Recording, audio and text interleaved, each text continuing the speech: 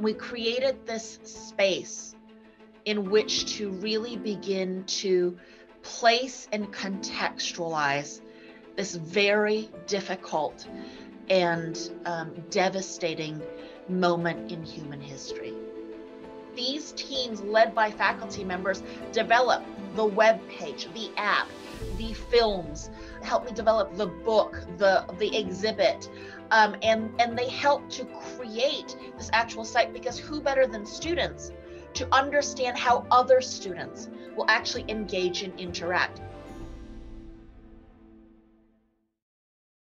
Thank you so much for having us, and thank you very much for this recognition. We are deeply honored and even more deeply moved that this project has touched so many lives and continues to expand and change in so many ways, given the situation that we're in, given the most recent statistics about Holocaust education and Holocaust awareness, and given kind of the rise of anti-Semitism, hatred, fear, and bigotry globally. And so we hope that this project continues to live on, because the message lives on. And it is in living on that we honor our liberators and we honor the survivors and the victims of the Holocaust. And so I'm just going to give you a brief overview of the project, and then we'll kind of go into a little bit more of the collaboration. The Texas Liberator Project is a Holocaust education project in totality. And the way in which we envision it is that it touches every aspect of education, from the teacher to the community member to the student to future generations. We honor those who would teach us, not just the people who are in the classroom, but the liberators themselves and the survivors in their own voices, who have a story to tell, who have a narrative, who are witnesses to the Holocaust, and who live on in order to carry that tradition, in order to carry that history forward. And it lives on in the students who receive that information and choose to become upstanders in continuing Holocaust and genocide education and ensuring that this never happens again. The Texas Liberator Project honors most individually 21 Texas veterans who stood up to witness the Holocaust. They answered a first call to serve the nation in order to fight in the Second World War against fascism, and in order to fight for democracy and liberty. But they answered a second call when the Texas Holocaust and Genocide Commission came calling, in order to stand up and be counted as witnesses to the Holocaust.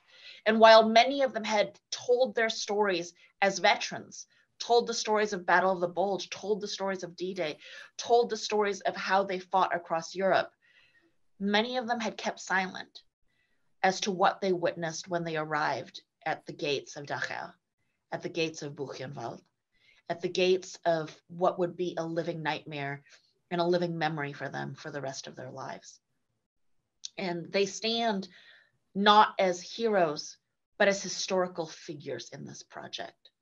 They ask not to be recognized as heroes, not to be recognized as warriors. They ask to be recognized as historical actors, because they understand the seriousness of what happened and the impact of what continues to happen in our world today. So with that, I'm going to share our screen. So this project really starts with the Texas Holocaust and Genocide Commission. And I was incredibly fortunate, because not only did I get to work with this amazing, upstanding commission, I got to work with 4 of the most generous, most kind-hearted, most courageous people I have ever had the privilege to work with. And we call ourselves the 4 Musketeers. So Pete Berkowitz, who was the first chair of the Texas Holocaust and Genocide Commission, Frank Caseman, who was a commissioner, and then, of course, Fran Berg, who is my partner in crime in all things, who will talk to you now about what the Texas Holocaust and Genocide Commission is and what the mission is. The commission was formed 11 years ago by the Texas legislature to bring awareness of the Holocaust and other genocides to Texans, students, educators, and the general public, and ensure the availability of resources everywhere.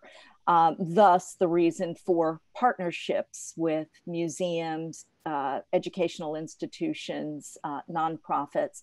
And then in doing so, we inspire a sense of responsibility to uphold human value to prevent future atrocities. We came upon this unique project as we found that survivors did not begin telling their stories even to their families until the early 90s, because it was too horrific to explain to their families and their legacies. And much to our chagrin, same thing with our Texas liberators, or our liberators all over the United States. But unique to Texas is we had the most liberators of anyone in the United States. We have counted over 700 men who were in the armed forces who liberated the Nazi concentration camps. We started out by trying to get their testimonies. My father-in-law was one of those who actually spoke only one time in 1992, and they never spoke about it again. And then from there, when we met, just before we met Eliza, we found 19 other men who shared their stories. And they also only spoke of it one time because it was too difficult to relive the nightmares. But we have some of them who will tell their stories, speak in front of students. They actually came to Texas Tech and were so honored to sit in a classroom and speak with groups of students. They are all over the age of 94. And it's just a wonderful opportunity for those of us to have a personal connection with them and being able to tell their stories and promote their stories. Pete Berkowitz, our first chair, who has passed on in this world and is looking down on us from above, originally said, well, why don't we come up with, something for the new student, which is visual. Let's do a digital book. And so we peddled our wares to our, Texas A&M because of their unique contribution and association with the Army and the armed forces. And they didn't like what we had to present. And so we were looking around and we stumbled upon the president of Texas Tech, who just said, hey, wait a second, let me call in Eliza Wong. She may really like this. And from there, that's what sparked our original creativity and association. And Eliza said, we're not going to do a digital book. Kids don't learn that way. We're not going to download things on a thumb drive. We're going to make this live and very personal for anybody who participates. So the whole point of this program was so that you would, a student or anybody actually who participates, to absorb what they are experiencing from the eyes of 19, 20, and 21-year-old men who actually saw and experienced the liberation of the camps. And so with that, we launched the book. Eliza brought in students and professors from many different communities around Texas Tech, and she's going to go into how the partnership worked and how she kept bringing in more and more people and students, and it just became this creative genius of everybody. So when Pete Berkowitz, you have to imagine the scene, right? I get a call from the office of the provost and office of the president asking me for a meeting, and I have no idea what it is, right? They just call me for a meeting, and when the president and the provost call you up, you go. And so I went to this meeting, and there is this elderly gentleman who actually worked on the Manhattan Project. Like, that's who Pete Berkowitz is. I'd never met him before. He always wore a hat, and so he had his hat in his hand, and he starts telling me about what the Texas Holocaust and Genocide Commission are, the state commission. He tells me about his dedication to Holocaust education. He tells me that years ago, he had a conversation with his grandson when his grandson was little, who had no Holocaust education in the classroom, who had very limited understanding of what had happened. And he talked to me about how the commission and he did the unthinkable. He got the College Board and the AP exams to actually change their curriculum to include something about the liberation, about the liberators, the US liberators of the Nazi concentration camps in the AP US history exam. It is unheard of, right? I mean, College Board in AP doesn't move on those sorts of things. And he went with, you know, members of the Houston Holocaust Museum, Houston, Dallas Holocaust Museum, the United States Holocaust Memorial Museum, with everybody to talk about how important it was, because his grandson and children like him were not learning that history. And so the Texas Holocaust and Genocide Commission really began this with the idea of education. And so the first place that they went, when they had identified these 19 liberators that had never been interviewed, that had never spoken up about their experience, was to go to one of the best institutes for oral history in the state of Texas, Baylor University. And they collected, and I'll show you their website because we have collaborated with them. They began interviewing people. And so they collected 19 oral histories. And these are interviews that are 4.5 hours long. And they do this such a beautiful job, because what they are doing is helping to guide these men through a very, very difficult memory, through a memory that they have often suppressed, often hidden, often tucked away in order to protect their loved ones from what they saw and what they have had to live with for the past 50, 60, for decades. But Pete wasn't satisfied with that, because even though there were these beautiful oral histories, hours and hours and hours of footage and text, he knew that unless you were a historian, unless you were someone who was really interested and really motivated, it's difficult to go through these histories. And so he needed a way to introduce a younger generation to these stories and to invite them to go to the Baylor Institute for Oral History, in order to invite them to do more research themselves. And so he came hat in hand to Texas Tech after having been turned down by other universities. And he said, how do we do this? How do we take this to more people? And so, you know, Pete touched my heart, and he became really, you know, the ethos of our four musketeers. And when he talked to me about the digital book, he was really like on a tablet. He was showing me, you know, like the digital books that you know, scroll and make that nice kind of like turning page noise. And he said, can we do something like this? And I thought to myself, well, Pete, yeah, I mean, of course we can, but isn't there more that we could do? And so I was sitting on the couch one day, and my teenage son, Luca, who is famous all over Texas Tech because he is the apple of my eye, and he inspires all things in me. He was sitting there, and we had just gone to the World Expo in Milan. I'd taken a bunch of study abroad students to Italy that year, and we had gotten tickets to the expo, and all of them had downloaded this Da Vinci app where it took you into the atelier. It was like a 3D image. You could actually like zoom in and out. And I was watching him play it, and I'd watched my students kind of interact with this app, and I thought, we need to do something like that. But, and I always tell all of my students, right, like I break down every stereotype one at a time. Asian face, no technology skills whatsoever, right? I'm a historian by training. I am a humanist, which meant that I had to call on my colleagues. And I am so fortunate because I have generous, wise, intelligent, brilliant, innovative, and inventive colleagues.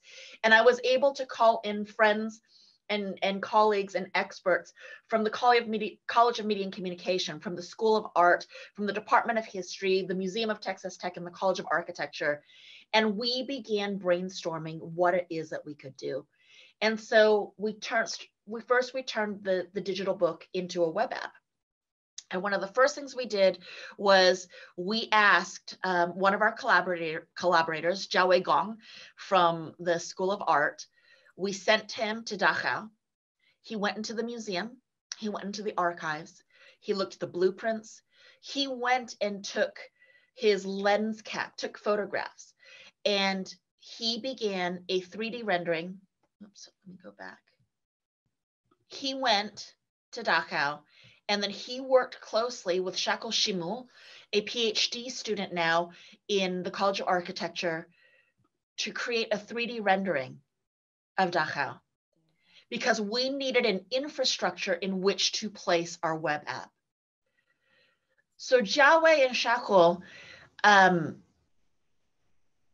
used not only the resources and the information that Jiawei brought back from Dachau, we used her historical archive sources, because most of these barracks no longer stand. And so we had to recreate it, create a 3D rendering, and we did research down to the foliage, down to the words that are on top of one of the buildings that you can no longer see because it has been worn down by weather. And we created this space in which to really begin to place and contextualize this very difficult and devastating moment in human history. And this 3D rendering served as the base of our web app. And what we began to do was to begin to think about what this meant. So if we were going to have a web app, and when you go to, this is our actual web page, and you go to interact, you can see all of the different things that we have. And so we have everything from a teaser trailer to a walkthrough to actually an app user guide to being able to actually launch the app. And we have everything about our project teams, because in fact, this was faculty mentored, but student driven. So when you take a look at these names, these are all Texas Tech students. And these are all students who, one way or another, received their degrees based off of and founded on the Texas Liberator project.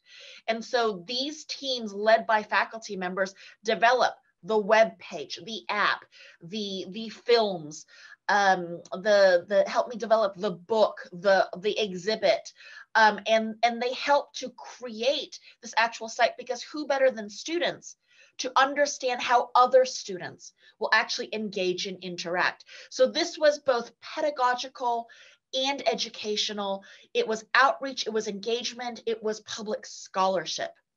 But we create, as we understood that as we were creating this web app, we understood that we needed more than just the web app. We needed to offer content. We needed to offer context. We needed to help educators understand and be confident in what they were doing. So, for instance, we offer a brief history of the Holocaust. We offer educational questions. Teachers can use these questions after they've used the app as homework. We offer projects, oral testimonies, belt buckles and artifacts, letters home. We offer a list of museums, Holocaust museums, both in the United States and worldwide. We offer selected bibliographies, selected filmographies. We offer a list of different archives and libraries.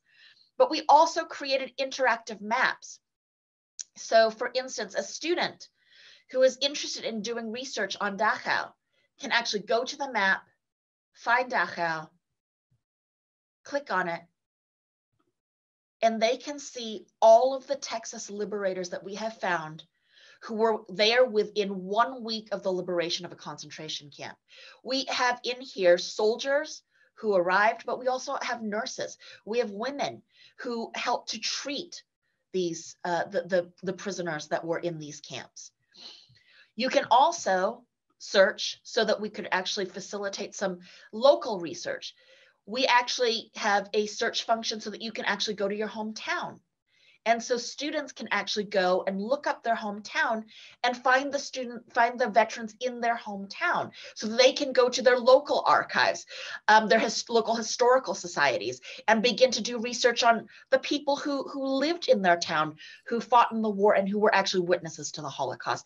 Because part of this idea is that as we are teaching 16, 17, 18, 19-year-olds, we want to impress upon them that they sit in the seats as 17, 18, 19-year-olds, where our Texas veterans sat at 17, 18, 19-year-olds when they were actually shipped overseas and when they were expected to fight on behalf of the United States. And so we created this website realizing that we also needed to create a context and create the support system so that educators, community members, students, family members, people who are interested in this history could actually work through the app and become more inspired to do additional research. In doing that, what that means, I'm probably going to have to restart this, is that we realized that we had more. And so what we started to do was to begin talking about an exhibit.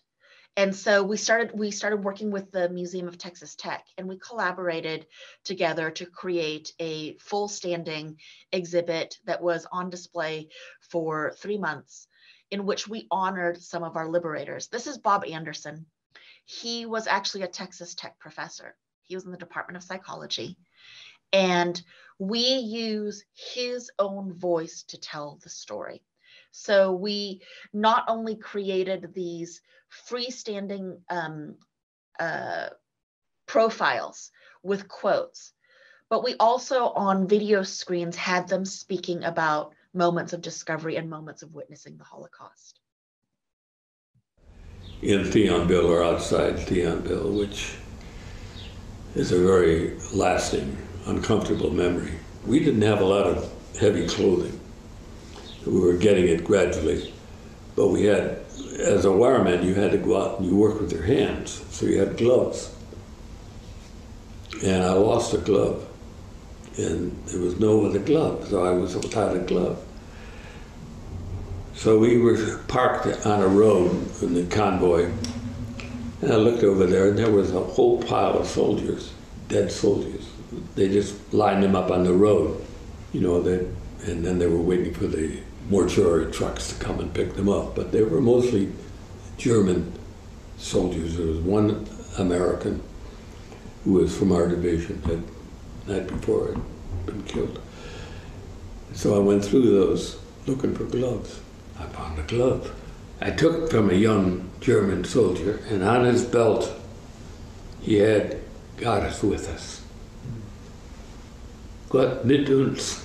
But my thought was, Jesus, I've been praying to God all my life, and he was my enemy. But the same thing didn't make sense. It didn't make any sense at all. This is Ted Hartman.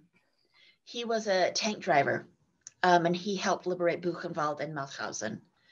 He later became one of the first deans of the Texas Tech Health Sciences Center School of Medicine, because after what he witnessed, he wanted to continue the work to help people and to make a difference. We started seeing these people coming out from the trees, from the woods, and then getting in the road and getting in the way, and we couldn't run over them. I mean, you know, that's not America. And then over the radio, they told us that they had just found out that these prisoners had been released from a concentration camp. They had been released to get in our way and to slow our path, slow us down. And they did slow us down, but they would absolutely stop us and kiss the front of the tank, or they'd salute us. It was, I couldn't help but cry myself. I had never seen anything like that. I couldn't understand. But when we got there were these stacks of people like cordwood, and there were still fires going. It was right early. There were still fires going in the furnaces, with bones in the furnace. In the barracks where they had these people, there's so many to one bed. I can't even remember how many. You almost couldn't count them, and they were all so. They're just skin and bone, every one of them. People wandering around. You wondered how they could even move. They were just nothing but skin and bone. There was a large ground around there because it was a big limestone quarry, and all around there were these skin and bone people just wandering around, kind of listlessly doing nothing, just moving around. I was glad I got to see it, but I was glad that I didn't have to stay out there. This is Ben Love, who I always show his picture because he was a huge philanthropist in Houston, and he was a huge supporter of philanthropic opportunities. But I always show him because I'm about to introduce one of the collaborators on the project, a student who was a master's student who completed his master's degree at Texas Tech, and who during his master's degree worked on all of the footage that you see, on creating much of the avatars, on creating much of the graphics. So much of what you see aesthetically belongs to Ian Love. And Ian scared us because right after he graduated with his master's degree, he was diagnosed with cancer. And he went to MD Anderson, and he's now in remission. But he texted me one day because we had been working night and day on this project. He texts me this statue from MD Anderson of a man in a pilot's uniform. And he says, "Is this our Ben Love?" Because Ben Love was one of our liberators that we featured. And I said, "Yes, Ian, that's our Ben Love," because even in death, he was watching over all of us. And so we wrote a book that was endorsed by George H.W. Bush that features both the service photos and, if possible, a living photo with excerpts from the interviews that we had collected at Baylor University. And we moved these things forward because we felt so strongly about what this meant. This changed my life in terms of the way in which I envision research, the way in which I envision public scholarship, the way I envision my role as a researcher and as a scholar, but also as a teacher. Because I have students, Chad Campbell, for instance, was so inspired by his work on this, by his work on the museum. He was one of the student curators on the museum exhibit. He went and got a master's at George Washington in museum sciences. And then because that wasn't enough and these stories still resonated with him, he joined the National Guard because he wants to be there when the hurricanes hit. He wants to be there when there is pandemic. He wants to be there to be an upstander, much like these veterans, these liberators were. And people like Ian Love. And Ian is going to speak a little now about how he's moved this project forward and about the redesign of the website and the digitalization of the exhibit. But Ian graduated with us and has now collaborated with numerous Holocaust museums all across the nation to continue to work on this project, on the project of Holocaust and genocide education. Ian? Thank you. Yeah, so whenever I came onto the project, I really didn't have any idea of where or how it was going to go. I thought it was just going to be building out assets and clipping videos essentially for Eliza. And then it kind of started to change as we realized that the project had such a large capacity, you know. For me, it was, I had graduated and got sick, but continued working with Eliza on a few other things inside the project. So one of them was a 360 tour of the original museum space, which you can launch on the website. We've also created a new digital tour, which will be launched on a new updated website that we're working on currently. I also started working with the Holocaust Museum Houston on some of their projects what was great though was this project started to point me towards where I'm going right now, and that's bringing ethics into technology and using technology as a way to help students understand ethics in a, I guess, a 21st century way. I mean, for me, I had taken a few ethics courses at Texas Tech in the philosophy department, and a lot of students there always found a lot of the information difficult to digest and difficult to apply. And for me, I think I realized that this project was going to give students the ability to use technology that they're comfortable with to digest information that they're not comfortable with, to come to conclusions about ethics that they wouldn't have been able to beforehand. And so currently I'm doing another master's degree. I don't know why, at UTEP in computer science, and it's for the application of ethics in computer science and technology. So this project has completely changed the way I see history. And funny enough, I have my undergraduate degree is in classics, so I'm familiar with history and I understand, criticisms of it and critical theories in history. And so whenever I hopped into this, it just seemed like kismet almost, and it's been a continuation and has completely impacted me in ways I never saw possible. So. Thank you, Ian. And we continue to collaborate with the Texas Holocaust and Genocide Commission. As mentioned before, we have a documentary, Film Narratives of Modern Genocide, that's being premiered at international film festivals right now, and which will be available on Amazon and will be screened on PPS shortly. But we also are hoping to do a second film project based off of these liberators who are, we're losing them quickly, and we want to capture them on film for a wider public. But we continue to build off of this collaboration. And Fran, we'd like to close now with a little bit about what just happened with a gala that Fran hosted and organized. And then we'll show a little clip of what happened at the gala. So Fran, do you want to talk about the Dallas Gala?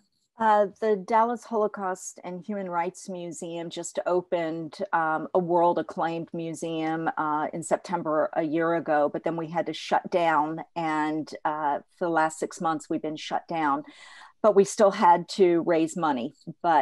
And because it was the 75th anniversary of liberation from the Nazi concentration camps, we thought it was appropriate and the right time to honor both our liberators and our survivors for the relationship that they've had, but not really known that they had it, the bond that they created. So we took the oral histories of these men, we fused it together. We created a video that is now going to be taken and used as an educational tool in the classroom and around the world. And it's because of our partnership with you, with Texas Tech, for having the creativity and the ingenuity and bringing in students and professors who can think together, and we create excitement. And because of that, we now have all kinds of opportunities to reach out into the sciences with other nonprofit organizations. You guys have such a wealth of knowledge and great kids who are ready to jump in and show their mettle and provide what they think they want or what the public would want. So I encourage you guys in all facets that you are at the university to, if a nonprofit approaches you, let's sit down and listen to them and then come up with some ideas of what you think would be best. So with that, it launches into what we call Hope, Strength, and Resolve. It is the fusion of our liberators and our survivors.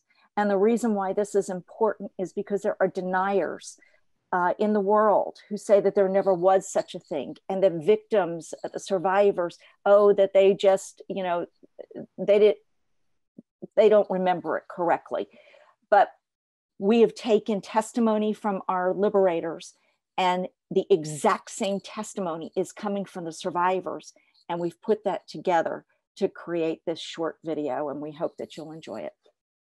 Fran, before I show the video, can you tell us how many people attended virtually? Oh, and the in person, we usually have about 800 at the Dallas Museum event. And this year, virtually, we hit, there were 1,500 people who we know participated, and we kept sending the link out to others. And these were folks from around the world. And we also included a young lady who is the third generation from Norway to thank our liberators for letting her be here today as a third generation and tell the story of her grandmother.